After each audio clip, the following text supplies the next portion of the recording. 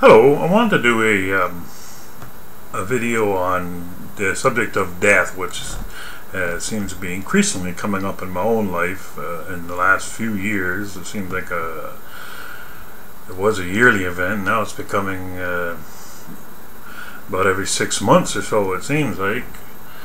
I wanted to talk about what the Bible says about death, some of the misconceptions, the stuff we've grown up with to do with it, as well as the truth on what the Bible says about it. I'm not going to try not to quote a lot of Bible verses. I may post a few on screen if I edit this later. I'm not sure yet. But I just wanted to go a general rundown on what the Bible says, and I can go into more details if anybody has questions on exactly what Bible verses there are. Like my own experiences with death that I've come across over the years. I mean, I watched my own mother die. She died of cancer. I was by her bedside when that happened. That was really traumatic, especially for me. At the time, I even questioned why God would even allow such a thing to happen. I've later learned God doesn't cause that to happen. He allows us to make our own choices, and then our own choices lead to these things happening. So, we've got a lot of false doctrines out there. We've heard it all on TV and such. You know, if you go to church, what they teach you is, well, when you die, you go to heaven. When you go to a funeral, you almost always preach that the person who's dead, your loved one, you're there to pay your respects to, is in heaven. Oftentimes they'll even tell you they're looking down on you right now. But you know, if you ever went to a funeral and they told you your loved one's burning in hell, I've never heard it. And you probably won't hear it. You might, who knows. I've never personally heard of that ever happening. So, but what does the Bible actually say about that? I mean, there are atheists out there that don't believe in God, and the reason why they don't believe in God is because they claim they would never worship a God that would cause somebody to burn forever and ever and ever, constantly on fire, constantly feeling that pain. They think that any God that would allow that must be extremely cruel, and they will not worship that. And I can understand that sentiment a bit. Does the Bible actually say that? Does God actually does he love torturing wicked people? You know, these are the kind of things I'm going to cover. You've seen it in the movies. You know, we went to the movies. I've seen movies in the past where you got the ghost of somebody. You know, they died, they come back, they're a ghost, and they're at their own funeral and they're watching people crying and looking at their own body, and a couple of them where they've even entered into somebody else's body or whatever. It's just oftentimes comedy and such, and some dramatic, and it makes you wonder. You know. That's the other thing. You got heaven, you got hell, you got people coming back as ghosts, wandering around, spirits, you know, moving things around. It's the ghost of a loved one. You know, haunted houses. I lived in places where, and I've experienced that myself, so I know that's real. I know it definitely is real, but it's that the ghost of a loved one is just lost, doesn't know they're dead. Kind of difficult, I would think, to not know you're dead, but, you know. Then that calls into questions a whole pile of things about your mind. You know, if you die and your mind goes, or just a lot of confusing stuff out there. It's any wonder that people won't believe in God or anything because of all this stuff we have out there. You know, there's a lot of questions you might have though, because if churches teach you that when you die, you go to heaven or hell. That's the common doctrine in all the Sunday churches anyway. You die, you go straight to heaven or hell. Well, there is a process that has to happen then, right? If you go straight to heaven or you go straight to hell, how is that decision made? Which direction you're going to go? The implication there, obvious, is that you are going to be judged. Good person, go to heaven. Sit on your cloud, play harps for all eternity. Don't know how pleasant that'd be for me. I don't even know how you sit on a cloud. A cloud is nothing more than vapor. If you've ever been in fog outside, you've experienced a cloud, because the fog, that's what a cloud is. It's fog, basically. Or you judge evil and you go to hell, and Satan's down there and he loves it, and he's got his pitchfork and everything, he's got his red suit on, and he's going around poking people. Got like, forever and ever. I would think even Satan would get bored of doing that after a while. But it's not bad enough you're on fire and you're burning, that you gotta have somebody with a pitchfork poking you all for all eternity, right? Sounds like a loving God to me. There's no wonder atheists don't believe in. You hear that. But then you got another problem, because you'll also have heard, almost most of us have heard, when Jesus returns, he's going to resurrect the dead. Well, that leads to a whole pile of problems. If the dead are dead and need to be resurrected, then, well, let me go back and step back a bit. If you die and you go straight to heaven, or heaven forbid, straight to hell, then who is still in their graves that needs to be that needs to be resurrected when Christ returns? Think about that. If everybody dies and goes straight to heaven or goes straight to hell, who is still in their graves to be resurrected? I've never got an answer to that from anybody. I've never got a straight answer, an answer that makes any kind of sense. Anyway, I have got answers to it. Let me correct that. One person once told me, "Well, that's talking about the body, not the spirit." Well, hold on a minute. You mean my spirit's in heaven and then my body's resurrected? Now there's two of me? It's just, these little people aren't working these things out logically. The Bible does have something to say. There's some very interesting quotes that you will never hear an answer to, or you'll never hear these verses quoted in the Bible. Then that is my personal favorite verse is John 3:13. It's 3 verses before John 3:16. 13, 14, 15, 16. 3 verses later, you got probably the most well-known verse in the Bible, John 3:16. For God so loved the world. But 3 verses before that, only 3, John 3:13, Jesus said, "No man has ever went to heaven." You would think people would stumble across that verse by accident. It's in there. Now, the answers I get to that are, well, Neil, that's talking about the body, not the soul. Soul goes to heaven, body doesn't. That's talking about the body. Well, they can say that, but that isn't what it says. And that also proves to me they haven't actually read the whole chapter where that verse is contained, John chapter 3. When you read it, the first thing you got to ask yourself is, why would Jesus say that? What did he really mean? Well, he was in a conversation with Lazarus at the time, who was a priest in the temple, who actually believed in him. And Lazarus didn't understand being born again. It's actually more of an earthly thing, and a lot of people don't realize that. Jesus was surprised that Lazarus, being a priest, didn't understand this.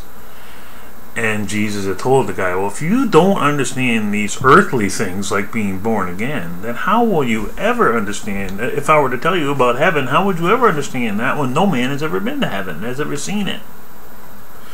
So in context, Jesus is saying no man has ever even seen heaven.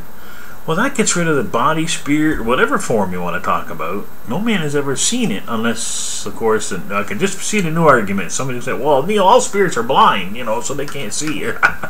I don't know. I get a lot of excuses. People are very resistant to the truth.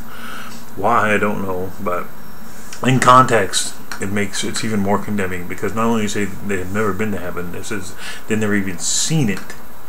And that also means everybody before Jesus said that, back on down through history, has never seen it. Then you got I have to get the arguments back. Wow, but what about Enoch and Elijah? The Bible says they went to heaven. God took them to heaven. Yeah, it does seem to say it. Well, wait a minute. Open your Bible up. It doesn't say that. It doesn't say they went to heaven. And as far as in Enoch's case, it says God took him. That's all it says. Took him. God took him. Where?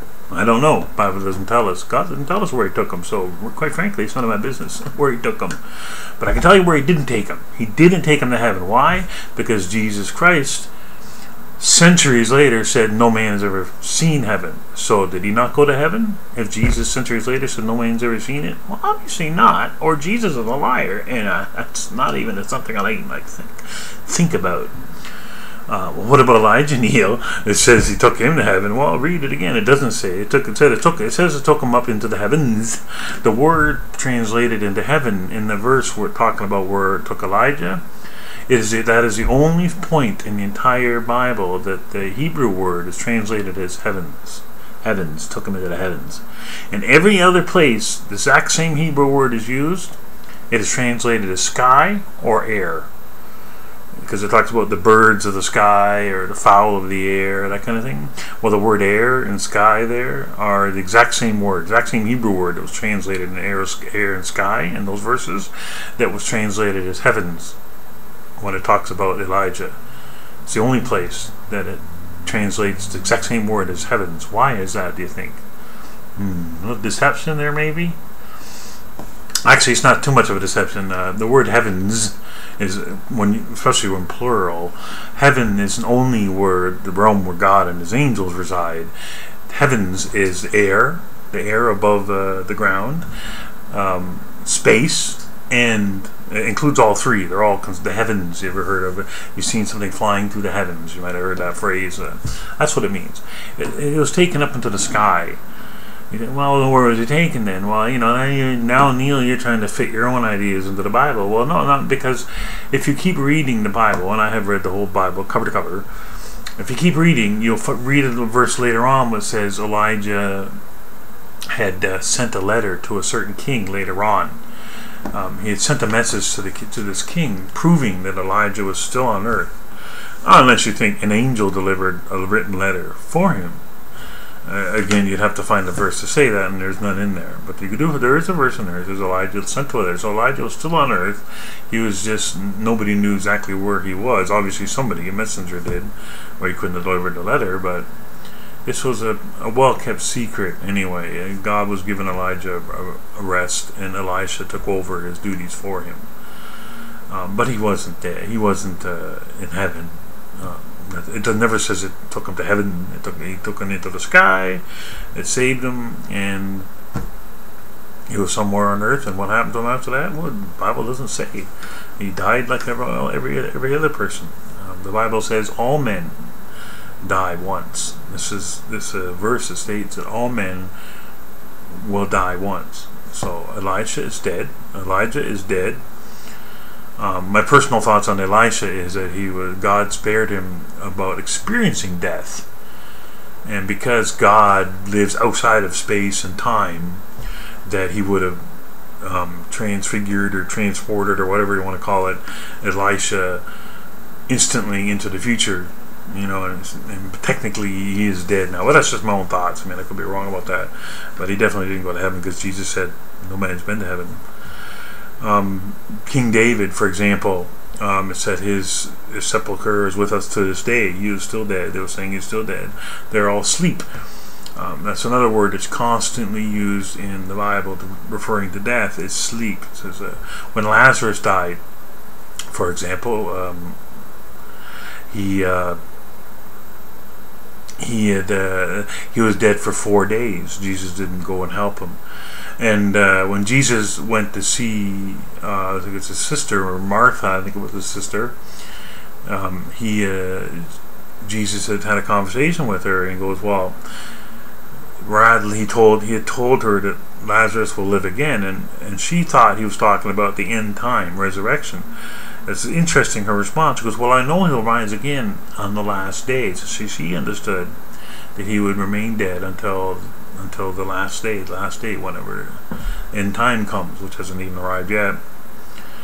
But she didn't know Jesus was talking about then and there. He planned on resurrecting him. But Lazarus had been dead 4 days when Jesus went to resurrect him. Now, if he went to heaven or went to hell, well, Lazarus was a friend of Jesus, so he would one of the people you'd think, well, he went straight to heaven the moment he died, right? If he was dead and he was in heaven, he was enjoying, he was on his cloud, and he was taking his harp lessons, you know, sitting on his cloud and with his Cadillac and his everything gold. And he, all of a sudden, he gets yanked back down into this body again, and he's got to live the rest of this life out, and then die a horrible death. Does that sound like a nice thing to you? If you're in heaven enjoying it, you finally made it. You went through death. It was horrible, but you survived. You know, you made it, and now you're in heaven. And now he's back alive, and he's got to live the rest of his, you know, however many years that was, maybe another 40 years, and then die all over again. What sense would that make? No, he was dead. He was dead, and he was in his grave, and he was in what the Bible, Jesus referred to as sleep. Jesus said he was sleeping. And the word literally meant sleeping, and you can prove that by the apostles' response. When Jesus said, he's sleeping, his apostle says, well, then Master, he'll awaken. You see, they thought he was literally asleep. Then Jesus corrected, no, he's dead. So that's a good passage, because it talks about Jesus referring to the dead as sleeping, and then he confirms that he is talking about a dead person. And he was dead for 4 days, and he was still dead. He didn't go to heaven, he didn't go to hell, he was still dead. That's why he resurrected him, because he had no more life to live. He wasn't alive and well and in heaven or anything like that. He was dead. The word dead means not alive. Okay? If you're alive as a spirit being, then you're not dead, are you? You're alive. You just got a different body. No, he was dead. Jesus resurrected him back to life. He was thankful he did, because he had more life to live. There's plenty more resurrections even after Jesus died. The apostles actually resurrected some too. They resurrected a young 12-year-old girl. Jesus resurrected a young boy who was being carried on a coffin by his grieving mother. She was the last son she had. She was a widow. He felt sorry for her, and he reached up, he touched the boy, and he came back alive. Somebody who was in heaven or hell? And why would she grieve if he was in heaven? Yay, you went to heaven. You know, why would you want to avoid that? You know, it's a lot of false doctrines. On the last day, the dead will be resurrected. Now, what is death like for those of us, for the person who is dying, let's say? Lots of us know loved ones who have died of cancer is a big one. You know, my own mother, what did she see? She was in the hospital, she was lying on her bed, she was breathing her last, she was dying of cancer. Yeah, it's not something you forget. Or my older brother, just last year, he was lying in the hospital, and I literally watched him breathe his last. An experience I don't want to experience again, quite honestly. But what did they see? What was it like for them? Well, right now they're in a deep sleep. They don't know they're dead. They're unconscious. But in their mind, this is what death is like. It's not a mystery. You can know it if you read your Bible and believe what it says, and not what the doctrines of men tell you out of these false churches. They tell you, basically, in the person, they die, you're lying there, you're breathing your last, you know, and then all of a sudden, you die, and then in the next instant, like you're back alive. Oh, what happened? And you won't know it. You've been lying and dead in a coffin in a grave or whatever for hundreds, you know, of years, you know. Or some Roman soldier, maybe back in those days, he got stabbed by a sword. And he grabbed his chest, and then he died. And the next instant, it's like, what happened? To him, it'll be like, what happened? I just had a sword. I was just in such pain, and now. It was just a second ago. That's what it'll be like. It'll just instantaneously, you'll be at the resurrection. You won't know you've been dead. You're not sitting on a cloud looking down. You're not doing anything. You are dead. You're asleep. You're in a deep sleep. It's temporary. It's not a bad thing. Not a bad thing. In the next instant, in their mind, they're going to be back alive again at the resurrection. There's actually 2 resurrections, at least. There's the first resurrection, which happens when Jesus first arrives. And those are the dead in Christ. Rise first. Those are those who believed in Jesus, who obeyed him, very important, and they are given their gift of eternal life, and that is a spirit body. You don't get a spirit body until Jesus returns. You're dead until then.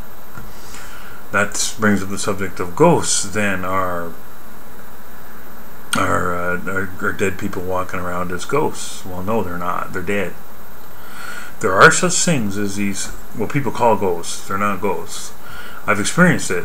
What that is, it's either, there's only one of two things it can be. It can be an angel or a demonic spirit. That's it. Because dead people are dead. They remain dead. The idea of ghosts is a false idea. It goes way back in time. I'm not even 100% sure where it started. I get some ideas, but I won't say that unless I've researched 100%. But the idea of ghosts doesn't really matter where it comes from. It's false. When people are dead, they stay dead until the resurrection. So if you experience that kind of thing, then what you experience is most likely a demon, because angels don't go around fooling people. You know, if an angel talks to people, angels in the Bible generally appear as normal-looking men. They don't have wings or halos or nothing like that. They generally appear as normal-looking men. The odd time they appear as angelic being, bright, wearing robes and stuff, and then you know there's something special about them. But most of the time, not. They don't go around deceiving you, moving cups around and such, you know, or that kind of thing. That's generally a demon. That's where you need to take another look at your life and what you're allowing into your life. If that kind of thing is in your life, you can pray, and if you obey God, they'll be gone out of your life. Simple as that. No exorcism needed. That's a Catholic thing. But anyhow, that's very brief. I just want to touch on the ghost thing briefly, because you hear that a lot. And just when people die, they stay dead until the resurrection. It's not a bad thing. When you resurrect, they'll be resurrected back to life. The first resurrection of those who obeyed God, when they come back alive, they'll suddenly, not only will they suddenly be alive, they'll have a spirit body and they'll never be able to die again. Those are the dead in Christ. The second resurrection happens at the end of the 1,000-year reign of Christ, and that's when the rest of the dead who are raised to judgment. Now, judgment isn't necessarily a bad thing either. God doesn't want anybody to be destroyed. So they will be judged, and some of those will actually make it. Some will be found wicked and contempt of God's laws, and they'll have to be destroyed. That is a punishment. God is a just God. They'll be destroyed by fire, but it isn't a lake of fire, not a hellfire, not the Catholic doctrine of a hellfire burning forever and ever and ever and ever and ever. No, they'll be destroyed forever. The Bible states they'll be as if they were never born. Wiped out of existence. When you're thrown into fire, when they're resurrected the second time, they'll have a physical body. And you're thrown into a lake of fire, and what happens to you is what happens to all flesh.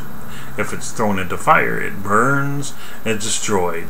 And if you want evidence of this, just turn in your Bible to Malachi chapter 4. It's the first few verses of it, and just read it. It's there. It says the wicked will be destroyed by fire, and it says later, after they're destroyed, it says the righteous will walk on their ashes. They're not burning forever. That would be extremely cruel. God is not cruel. He is just. He is fair. He is not cruel. The wicked, and that's the incorrigible wicked, those who absolutely refuse, I don't care, even if they see God in person, they just refuse to accept it, and they refuse to obey Him, and they will just, God will be left with no other choice but to destroy them completely, wipe them out of existence.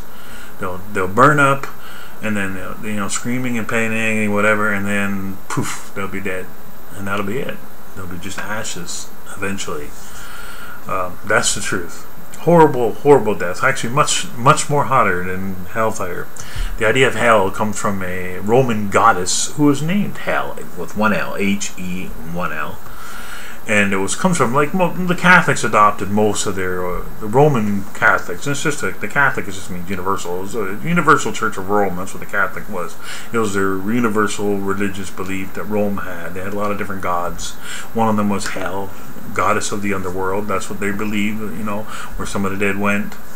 And the Catholics adopted that when they created this false idea of Christianity with the Sunday and the whole 9 yards and all the pagan traditions and everything, and they adopted it, and that's where it comes from. It's the name of a goddess of the underworld, and that's where it comes from, But it's not true. It's not true. There's a lake of fire. The words translated as hell in your Bible, usually in King James versions and such. Modern versions tend to not translate it at all. I don't know. I guess they're scared to reveal the truth. I'm not. The Hebrew word mistranslated as hell in the Old Testament is often Sheol, which simply means the grave. That's what it means, the grave, or realm of the dead, where dead people go, the grave. Not always a grave, because back then they put them in a tomb, so, but it's the realm of the dead, where dead people are. Anyway, in Greek, which is what the New Testament is written in, you have Hades, which has the same meaning as Sheol. Hades is not hell, burning fire. Hades is meant the same way. It's the grave. And then there's a couple verses where it's actually translated as grave because it had no choice. If they translated it as hell, it wouldn't make any sense. So it is translated in at least one verse as grave. Most of the spots still. King James versions put hell. Modern versions like NIV and New King James Version and whatnot will leave it untranslated oftentimes. I don't know, they're just afraid to. Another word translated as hell is Gehenna or Gehinnom, and that is actually not a hell again. It's not like a fire. It was a valley outside Jerusalem, a dump site. It used to be where they used to sacrifice babies to their gods. Horrible. They used to take live babies and burn them alive to their gods. Absolutely horrible. So nobody ever really wanted to build on that site, so they used it as a dump site, kind of probably appropriately. So they used to throw their trash, and our bodies of executed criminals sometimes too were thrown in there and burned, and everything in the dump was always burning and destroyed. Even when I was a child, we still had dumps that were burned regularly. That was a common thing up until recently. And where everything was destroyed. So Jesus referred to that as being like the end time, like a fire. Things are just thrown into it and destroyed. So that's why he referred to this valley again. Everybody back then, when he said that, they knew what he was talking about. Oh, that dump site, everything's burning. Okay, they understood what that meant. There's a fourth word, Tartaru. It's only used once, and it was referred to as a place of restraint where angels and demons were held restrained during Noah's flood, so they couldn't bother Noah or whatever. But none of them words have anything to do with the Catholic idea of a hell, an ever-burning fire where you're constantly burning a fire. I mean, can you hold your finger over a match for 1 second? Not even a split second. That is really painful. Now try to imagine that. Your whole body engulfed in flames, constantly feeling that pain over your entire body. And then tell me that a God that would do that is loving. That is garbage. I think it's more than garbage. Personally, I feel it's a blasphemous doctrine. It makes God out to be evil, rotten, and really, really cruel. There's another aspect to that, though. In order to burn forever and never be destroyed, you have to have eternal life, don't you? Right? But the Bible tells us who gets eternal life. Only the righteous get eternal life. If the righteous get eternal life and the wicked don't, then how do the wicked burn forever? Do the wicked get eternal life as well, but just in a different place? It doesn't say that. It says the righteous get eternal life. The wicked are destroyed forever. They don't burn forever, they're destroyed forever. Because you gotta have eternal life, and you don't get that if you disobey God. So if you're thrown into a lake of fire and you don't have eternal life, you're gonna die. If you're a spirit being, you're not gonna feel the fire. So what's the point of having fire? If you're a physical being, you're gonna feel it, but only temporarily, and you're gonna be destroyed. Malachi 4 is clear. It's ashes. So again, a lot of false doctrines brought into this world by the great false church. That's what the Bible calls it, or the great whore, and that's what the Bible calls it. This false church is called the whore in Revelation. The churches in this world that follow her and keep her same doctrines she does, they're called her harlot daughters. Sunday-keeping churches, all these churches that believe and teach you these lies. They make God out to be cruel, vicious, rotten, when He isn't. He is just, though.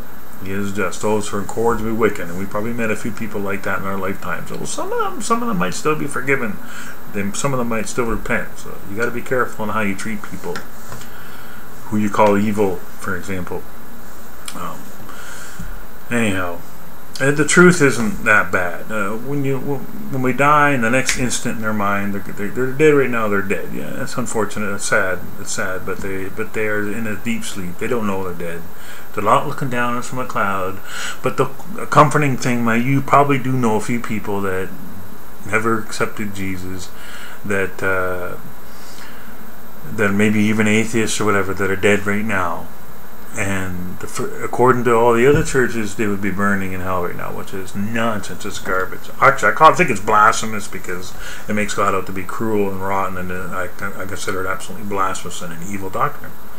But the comforting thing is these people aren't burning anywhere. They're dead. They're in the same state right now as everybody else that's ever died. They are in a deep sleep, dreamless sleep, unconscious. They don't know they're dead. In their mind, 1 minute they're dying, and the next instant they're like alive again. That's comforting. That's not bad. And those who never accepted Christ, or maybe those who never even heard of Christ, they'll be judged. They'll be judged on Judgment Day. And not all those people that are judged. Judgment Day doesn't mean instantaneously mean, oh, you're going to hell. No, Judgment Day means exactly what it says. You're going to be judged. If you stand in a court, and I've been there, and you are judged, you might be found innocent. Or you might get a mild punishment, but nothing that bad. I don't know what all punishments God's got in mind, but I do believe there will be different forms of punishment, not necessarily eternal destruction. There will be those who have to be destroyed. If you murdered somebody and you didn't repent of it, the punishment in the Bible is clear: death. If you that includes things like abortion and the like. If you repent of that, though, good news will come to resurrection. If you repent of that, you're forgiven. God forgives, He forgives. There's nothing you can't repent of. So if you've ever had an abortion or something like that, repent of it. You're resurrected, and the good news is the baby that you got aborted will also be resurrected, and you'll actually get to see them. So for all eternity, that's a good thing, right? Also, there's also those, some people are, well, Neil, what about people who never heard of God, never heard of Jesus? Do they get resurrected and judged and condemned because, be unfair? Well, no. I believe there's strong indication in the Bible that those who died and never heard of Jesus, maybe some African guy or whatever in the Congo, who lived his entire life and never heard of the truth, those people actually will be taught the truth during Christ's reign. So they'll be given their first chance ever to learn the truth and accept it or reject it, and face the consequences depending on whatever decision they make at that time. So, because God's not unjust, He's not unfair, right? So that's the truth of the matter. It's not a bad thing. You're coming back. The dead people whether you believe it or not, are coming back. They're not burning in hell. That's good news. They're not in heaven, being bored to death. Excuse me the pun. Pardon my pun, but I don't know about you, but I personally don't want to send them playing hardball for all eternity. That sounds extremely boring, doesn't it? Now, when Jesus returns, He returns here to earth. He resurrects us here on earth. We live here on earth. And those who believed in Him and obeyed Him will actually be helping Him rule here on earth. All death will be done away with. All tears will be wiped away. You'll see your loved ones again. And never again will we have any death. Never again will we have any wicked people amongst us. Scoffing, mocking, stealing, you know what I mean? This is not a bad thing, what's coming. And death, while it is bad, it is sad to lose somebody you love, it's coming to all of us. Prepare for it.